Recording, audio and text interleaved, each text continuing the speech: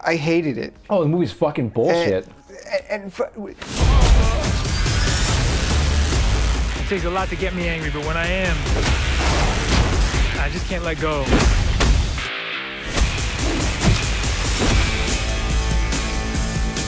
Roadhouse. Dude, Roadhouse 2024. 2024. Definitely not 1989. I'm like really agitated after watching this movie.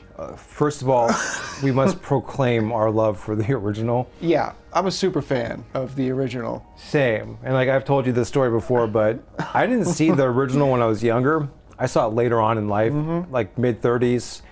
Sat down and watched it. My life was changed, man. Like that movie is so phenomenal. I recommended it to my brother, and he watched it and he called me up and he's like, "Dude, that movie's fucking awesome." And I was like, "Yeah." And now let's clarify here. Yeah. It's not phenomenal because it's some kind of high art. Opinions vary. We're fully aware that it's not some cinematic milestone. Correct. But the movie excels at just 80s trash cheese B-movie fun. It is the pinnacle of that. Now, there are 4 movies that you must watch in order to cross into manhood. And all 4 of these movies you must like. If you don't, then you are a beta cuck and you need to turn in your man card on your way out the door. Beta! Those movies are Tombstone, Predator, Rocky IV, and Roadhouse. I agree with that. So this, the reimagining, as they're calling it, is similar to the original pretty much in name only. Yeah. In title and main character name. The name, Stone. There are a couple plot beats that are similar. Yes, but and there's no shortage of Easter eggs in this movie, nods and throwbacks to the original that make you think, oh yeah, I'd rather be watching that. And it also makes you think, fuck you for doing that. Like, right? why are you bringing up that great movie in this piece of shit? Everyone involved in this film should be embarrassed. You have such a slam dunk, simple concept, and you think like, okay, this is gonna be a walk in the park if you have a decent team behind it. Jake Gyllenhaal's great. Yeah. Doug Liman on a good day makes a good film. On a good day. He's hit or miss. Oh, really?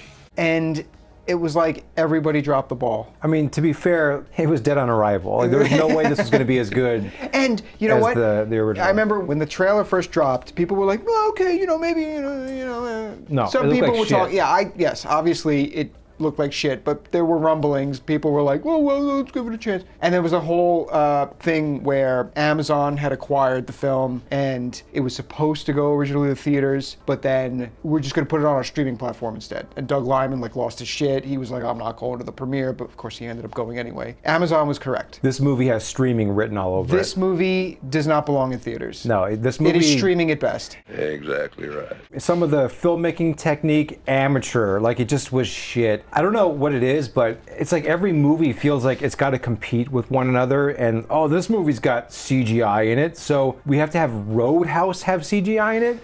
Like, the fight scenes looked fucking shitty. They're fake. From the opening scene, when you got that little underground bare knuckle fight With Post Malone? with Post Malone randomly, something's off about this. Like, they're throwing punches. I couldn't put my finger on it. They looked plasticky, or they looked composited in. So they did this thing where they would film the fight scene, and then like they would also have like a CG double over them, and they would randomly kind of morph into that. So you would see the characters actually making contact because they thought that it was really important to show. Because, we haven't been able to do proper fight choreography in film up to this point. So let's reinvent the wheel for no reason. So they thought they were being fucking cool, but it just looks like this weird, shitty, uncanny valley video game. Fake. You can't put your thumb on it, but you know something's wrong. Yeah. And especially, and then like shit. the camera, you think like, okay, we're going to stay wide, we're not going to cut, we're just going to follow the action. And some films do that really well. Yeah. Like the John Wick films. This did not. This felt like, did you ever see Hardcore Henry? Yeah, I know what you mean. Yeah. You know what I mean? Like it's like that. You're trying to bridge real with CGI without cutting. Yeah. And it just feels like you could feel where it switches over. With a touch of like motion stabilization. Yeah. There would be a shot somewhere else and they would do some weird like morph cut thing, and then suddenly like the shot composition would totally change. But they tried making it look like it was all done in one take. Yeah. The result is just this weird, like, something's wrong with the image. Yeah. It takes you right out of it. How do you... I don't understand how you can have a film that's like, should be like very mid-tier budget, and it's all about fight choreography. And All stunts. you have to do is just some kick-ass stunts, some kick-ass fight work, and you've got a halfway decent film already. Yeah, make it super violent. That's it. You know, so have some And practical instead, they're gore like, effects. no, we're going to try this weird, stupid new technique. It was driving me nuts while I was watching this movie. Yeah. The script itself felt like a first draft. It felt like, okay, let's just put some temp dialogue in here, and they just stuck with it the whole film. Oh, haha. It was just all around terrible. It had none of the charm or fun of the original. It's got no heart. No, this movie is not fun. And like what was so awesome about the original was Patrick Swayze, man. Like the way he portrays Dalton, he's like He plays him he's like a philosopher. okay, he's cool in a way that he's kind of like Greaser cool, like 1950s cool. Like Yeah. you don't want to fuck with him. Like Gyllenhaal comes off as tough, but he doesn't come off as cool. He's tough because he knows how to fight. Yeah, but that's in it. terms of And his that's it. personality, this is the problem with the movie, and this might go with our kind of our rainbow ratings. But I think that a lot of movies have issues nowadays with the stoic male. Yes. And that's what Patrick Swayze was. He was like the classic stoic male lead character. Jake Gyllenhaal, not stoic whatsoever. He just kind of shows up and he's like, hey guys. He's just like talking to everyone and shit. Yeah, he's kind of like this nice guy, but if you didn't know he could fight really well, you'd just think he was some average slub. Yeah, just some dude. Yeah. Mr. Smiley? And it's weird. It's weird to make that your Dalton character, Well, and not only considering like what it's based off of. I was very confused at what they were trying to do with him. Like, again, the original, until the end, Patrick Swayze, after he rips the guy's throat out and he snaps, he's very calm, collected, and doesn't suffer from depression. But in this one, doesn't try to kill himself Jake in front of a Gyllenhaal's train. like suicidal and shit, and he's like fucking homeless. Yeah. It's like, what's going on? What are they doing with Dalton? This isn't working out, Dalton. This is where things like really differ from the original. So like it starts off, like you said, he's just this like down and out dude, and you find out he's like an ex-UFC fighter. It kind of plays similar to the original where this owner of a roadhouse shows up and it's this chick in the new one, and she's like, oh, I got some riffraff I need cleaned out of my bar. I'll pay you good money to come, you know, clean it up. And he's like, no, I'm good. And then he has this like little bout where he like tries to kill himself. Yeah. He like decides like, no, I'm not gonna do it. But, okay. And then he goes down to the bar. So it's really hard not to compare things to the original, but we're gonna have to. In the original, what was another aspect of Dalton that was cool was he was in this game of being a bouncer at a bar, and he was like a fucking legend amongst bar owners. Yeah, he would go to like shitty bars and he would clean them up, and once they were good, he would move on. Yes, he had this legendary status with all the bar owners in America, like everyone basically. Everyone knew who he was, you know? This one, he's just an ex-UFC fighter. He's never done this. He's never been a cooler. He doesn't know anything nothing. about being a cooler or a bouncer. Yeah. Yet she hires him and he shows up. Like, well, she hires him just because, like, oh, you used to be in UFC. Oh, you're tough. You can fight people, right? Yeah.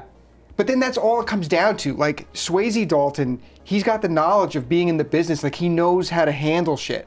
Yeah, like so when he walks into a bar and sees that it's like a piece of shit, he knows exactly like what's wrong with it. Like you watch him go into the double deuce for the first time, Yeah. and he's just like he's just observing.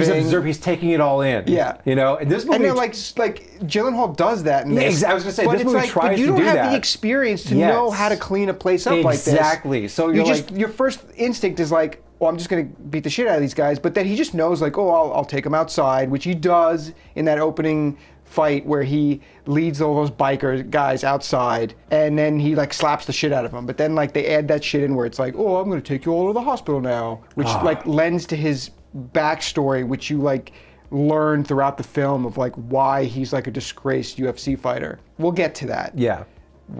I want to unpack his character a little further. Yeah, of course, but, yeah. you know, in terms of the plot, like, he goes to the bar and he starts cleaning it up. He starts taking the younger guys, like, under his wing, teaching them how to fight, get guys out of the bar. And so, like, kind of like what Dalton was doing in the original. The original does such a good job at illustrating all that. And this one, when Dalton sits down and doesn't do anything, it feels like he's just like... He's just there, he's just like, chilling. He doesn't like, want to do anything. Yeah. Yeah, where in the original, it's like, all right, well, he's trained these guys. These guys know their shit now. Mm-hmm. You know, now Dalton could just, like, be kind of a shadow in the background. Yeah, and you see him, like, come in, and he has that scene, of course, where he's like sitting on the railing, and he's, like, smoking, and he's, like, badass.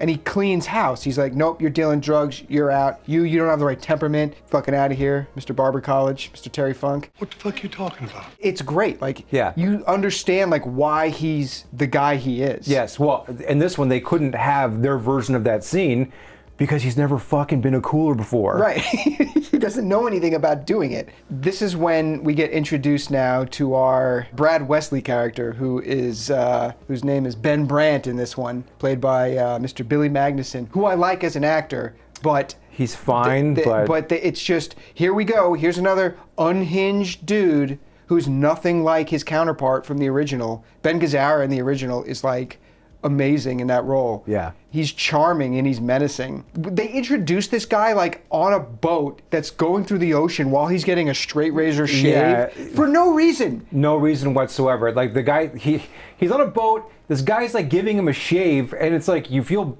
scared for the guy because if he cuts him, then like he's gonna kill him or something. Yeah, it reminded me of like The Untouchables when De Niro's getting shaved and he nicks him and he's like, ugh. And then he's like, no. It's okay. It's okay. You know, like you could see like bubbling under the surface. There's something like that's going to come out. This, he's like, no, oh, come on. Keep it loose. Keep it loose. What the fuck do you expect is going to happen, you moron? Right. And then, of course, after he gets cut for the third time, he like snaps and he goes up and just punches the captain. When it wasn't even the captain's fault. There's like a fucking like semi-storm going on, creating waves and shit. It's so stupid. It's like, okay, so here's your unhinged villain who's the son of someone important. Which they never pay that off. We never get to meet that guy. Yeah, you hear him on the phone once and you're like, oh shit, who's this guy going to be? Yeah. So his whole thing is like they're trying to keep it under wraps. Like he wants to take over the Roadhouse because of course he's building some like massive JCPenney. JCPenney is coming here because of me. He's building some like resort that happens to be like right next to where the Roadhouse is, and he wants to, you know, take the property, demolish it, and then be done with that place. And of course she's like the last holdout. So that's like his whole angle. So he's just trying to send ruffians in to like fuck the place up so no one will go there and she'll eventually sell. Yeah. You know. And then you finally get like the real threat comes in an hour in when they bring in the only dude having fun in this movie, Conor McGregor. Right, and he sucks, but at the same time, he's like not you great, said, but compared to everyone else, like he's fun to watch. There's some energy now. Like there's enjoyment. There's like the cheese factor there now. Yes. He would have fit in well in the original. Yes. Like he shows up, he's just like naked, walking around. Like, he's walking around like he's built like an action figure. Yeah. Well, he walks like he's just like got his arms out, and his legs bowed out. Yeah. He's ridiculous. He's so over the top. When he shows up, he's the perfect villain. He's just smiling. And he's that type of unhinged villain who works great as like a henchman. He's like the Jimmy character. Yeah, that's what it, and he really does feel like almost like he's from the original. Yeah. He got the tone perfect. He got the tone right. Yeah. No one else got the tone right. No. Everyone else was like either taking it too serious or too laid back. Mm-hmm. Like they just couldn't decide like which way they were going with this movie. In the bar, they've got a different band playing every night. Yeah. And it's like, if this place is such a slaughterhouse, like, how are you booking fresh bands every single night? And if you're the kind of bar where you're able to book those kinds of bands, I'm sorry, but you're going to have, like, law enforcement helping you out. You know what I mean? Like, it was just fucking stupid. Right. Or, like, you're going to have security. That's, yeah, you know? Exactly. It was so stupid. But, yeah, like, part of the original, when they've got the band there, the band's, like, a character in the film. Yes. Jeff Healey is a character in the movie. Yes. He knows Dalton. Yeah, exactly. And then you see, like, as the movie goes on, as the place gets better and better, like the cage comes down. This doesn't do that. There's no progression. No. And like you see like the first band and it's like the chick singing and you're like, okay, well maybe he's going to talk to her and this band's going to be, nope, they're just gone. And then the next band comes in and then like they're like, I hope you guys like some church music. And then they start singing and they're like, what the fuck is this? Nope, they're gone. And then the next band comes in, totally different vibe. They're more of like the blues vibe. And then you got like the Caribbean vibe, you got the reggae vibe. It's like, it kept changing. It did. Well, like, and the other thing, it's like, in the original, the bar starts out looking like shit, the cage is up, all this stuff, but then as Dalton cleans house, the bar starts looking better. You know, they give it a paint job. There's like neon signs and stuff. Yes, they put up a new sign, like the double do sign. Exactly, they get rid of the cage, like all of that. Like there's like a visual progression that things have gotten better. This bar looks exactly the same in the beginning as it does in the end. Exactly. Fuck. Dude, it was so painful. Oh, it was, man. Dude, it just was not fun. Like, he's Jake Gyllenhaal. I usually like him a lot. I know that, like, I didn't like him in this movie. Like, it's not entirely his fault. It was a shit script. It's a script level. Like, it's fucking terrible. Like, the script doesn't. Again, original's not high art, but it understood itself. That being said, he's though, always got a good screen presence, but this, it's like they just didn't give him much to work with. He kind of has a turn where he. Yeah, he almost turns goes into full fucking Patrick Bateman. He almost turns into a fucking Nightcrawler character. Yeah. You know, if Nightcrawler got jacked. Yeah, like, once he gets pushed to that breaking point, he goes all calm, and then he shows up at the bad guy's house and like kills that dude, like breaks his trachea. Murdering people. Murdering people in like a very premeditated way, not like the way Dalton kind of snaps when Wade dies. No, yeah, like in the first one. Yes, in the original, it's premeditated, and then he puts their bodies in like a freezer. And he's dragging their bodies around. He goes to the store to pick up like all these ice bags. He's just doing it with like a fucking psycho. He drags that one guy face. onto the beach and then takes that cop's gun and like puts like 6 rounds in his chest, like he's done this before. Yeah. And then the cop's like, "What are you, fucking nuts?" And he's like, "Yeah, well, you know, they might believe you did it. Maybe I'll give you a concussion and, you know, you'll lose your short-term memory," and like cracks this guy in the head. That was such a weird tone shift for his character. And you could say like, okay, yeah, in the original, like, you know, Dalton kind of fucking snaps. And like, he's got that backstory where he killed somebody, you know. But he has the backstory though. Yeah, well, like, yeah, so that backstory where he kills someone is because this guy pulled a gun on him because like he was sleeping with that guy's girl. Like they justified it. Sure. This, like, they have this whole thing where he's like having these dreams, like thinking about that last UFC fight. Yeah, and each time you see they don't show the whole fight. No, they keep showing progressions of it. And then it finally gets to the point where Billy Magnuson shows up and he's like, "Oh yeah, like I found the video. Look at this. Like, look at you. He was your friend. He was your friend." He kept saying like he was your friend, and you just went nuts and you killed him. You just didn't stop, and like gets in his head to make him like want to quit. Yeah. And you're thinking like, oh shit, like what could have driven him to this, to rage out and kill his friend? And then like you know they almost build it up like it's going to be a cool, like an interesting way that he kills him too, but no, he just punches him. No, he just punches him multiple times because he just gets upset because he's in a fight. Yeah, that's it. Like, you think you're gonna see like in the flashback, like his buddies got him up against the cage and he's like, "Oh, I fucked your wife last night." Yeah. And he's like, "Oh," you know, some like, sort of motivation. Any kind of motivation for him to snap. Okay. There's just no payoff to it. No, there's none. And then we have our Kelly Lynch character, the nurse, the doctor, I don't know what she was. There's this like thing with modern movies now where you're not allowed to show like attractive women and men being attracted to women and vice versa. Mm-hmm. Like, there's no women in this movie who you're just like, damn, okay, she's a looker, and Dalton's like, ooh, yeah, like I'm into that. That's part of the appeal of the original, by the way. Tits and ass all over the place. All over the freaking movie. The original is like one of those movies where you were like a kid and you'd catch late at night and you'd see all these titties and stuff, and you were like, right? Yeah. We're like one of the bouncers, like he's in the back room banging one of the exactly, and he opens the door and he's like, I'm on my break. Yeah, there's none of that stuff. Stay on it. Yeah, exactly. You know? And then you get like when they first show Wade Garrett, they cut to he's like at a strip club and you see the girls like dancing and stuff. Exactly. And like the Marine tries to go up there and he's like, "Hey, you gotta save the world from down here." Yeah. Like, there's none of that. None of that. And then when, you know, like when Swayze pursues Kelly Lynch, he's making the moves on her, and she's falling for him. Yeah. Not only can they not be attracted to each other, the guy cannot do any No, he advancement. can't be the pursuer. He cannot pursue. She pursues him in this. Yeah, and then at one point, like she takes him out on a boat, and they go to like this weird exotic. They go to a sandbar. A sandbar, and he's like, wait a minute. He's seriously like, I think I better go. I didn't know this was a date. Yeah. She's like, "Don't tell me what to do," and then she like kisses him, and he's like, "Oh." She makes the first fucking move, and like, what the fuck is going he's like, on? His fucking breath is taken away. She kisses him, and he's like, "Oh." Right, and in that particular scene, she's looking very like dirty and like not attractive. Yeah. Dressed, she's the body of like a fucking 14-year-old boy. Yes. And she's like, her hair's up and it's all like gross and shit. Like she doesn't look good. And she's like a pretty girl in real life, but they don't do anything. She's got like nice eyes and shit. And like when her hair is like wet and slicked back, she looks better. They don't do anything in the movie there to like sexualize her, because we can't do that. We can't give him a reason to be attracted to her outside of her mind. All the guys watching the movie, you can't have them go, "Oh man, she's fucking hot." No, you can't do that. No. Okay. And then like, okay, fucking, this is like Florida. You're at the beach. Where are the girls in bikinis and Dude, shit? they'd be all over the right? place. It's like, where are the women? Yeah, it's so fucking prudish and annoying. I mean, do you remember like in Commando, there's the part where he's fighting Bill Duke, and like, they're in like that motel room, and like he kicks him, and like they go through the door, and there's just that couple banging in the next room, and that girl's like, oh, this is just something like pointless like tits and stuff in movies, and it was just hilarious. No, you can't do that anymore. You can't. What the fuck? And you see, this reimagining for the modern audience is trash. Yeah, I'm so, like, I hate people say like, oh, movies are more sexual than ever. No, they're not. No, not really. They're not. I hated it. I hated it so much. Oh, the movie's fucking bullshit.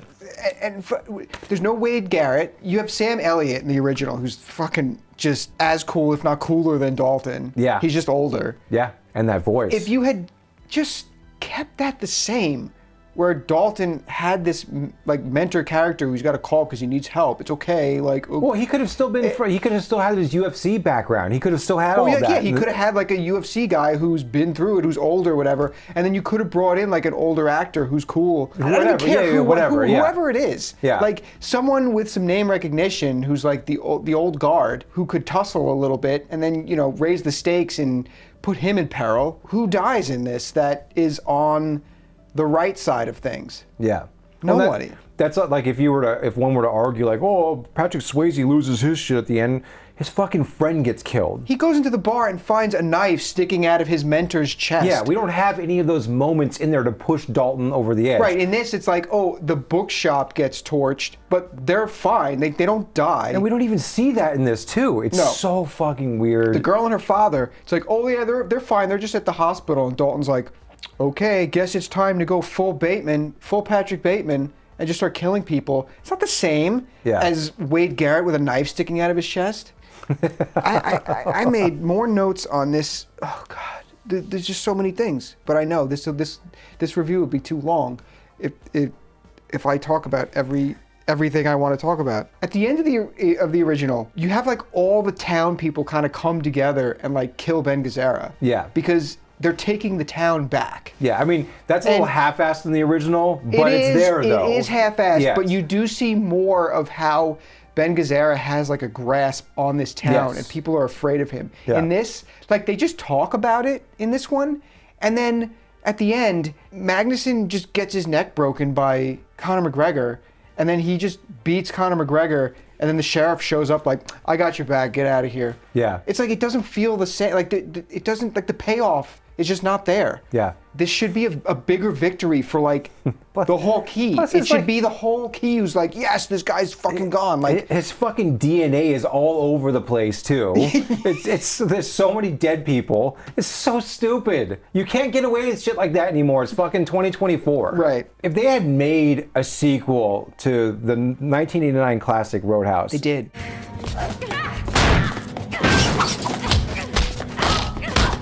I know, but if they made one with, it's a real sequel. If they made one with Patrick Swayze though, like 3 years later, I could see them setting it in the Florida Keys or something like that. That's where this one would take place. He goes to the next place. Yeah, exactly. And that could have been an interesting switch up in terms of location. This just felt like everybody should be drinking rum on the beach and chilling and having a good time. Yes. Like it just didn't feel like that same vibe that you get from the original. And that's really what it all comes down to. It's like what we were talking about in our Top Gun face-off. Yeah. The original Top Gun, it's a vibe, you know? It is a vibe. So is except the new one continued the tradition of that in a fantastic way. Sure. But update it. Yes, exactly. Whereas the original Roadhouse is definitely a vibe. And like, it's like such a good one. Yeah. And this does not capture any of that. None of it. Like literally none of it. No, this is a totally neutered version. This movie has zero character. Yeah. None. Cut it the fuck loose.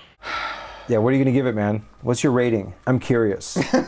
Yeah, okay. The whole thing about like being objective, like, okay, if you didn't know the original existed and you just watch this movie and how does it stand on its own? Fuck that. No, fuck that. The original does exist. I'm not doing that for this. Yeah. I would probably do that for other ones, but it's too ingrained in me. Roadhouse original is ground zero for awesome. I'm going 2 on this because you're going to call yourself Roadhouse. You better reimagine it in a way that's just as fun as the original, and this did absolutely none of it. That's not even counting how shitty the filmmaking aspect of it was. Yeah, just like from with a technique standpoint. weird shaky camera shots for no reason, like janky dolly moves or like whatever it was. It was just not well made. It was poorly written. No, I'm right there with you, man. I gave this a 2 out of 10 as well. Fuck this movie. This movie was a miserable experience. I just wanted it to end. And on the other scale, on the woke side of it. Right, on the rainbow side of things. Yeah, I mean, okay, there's a couple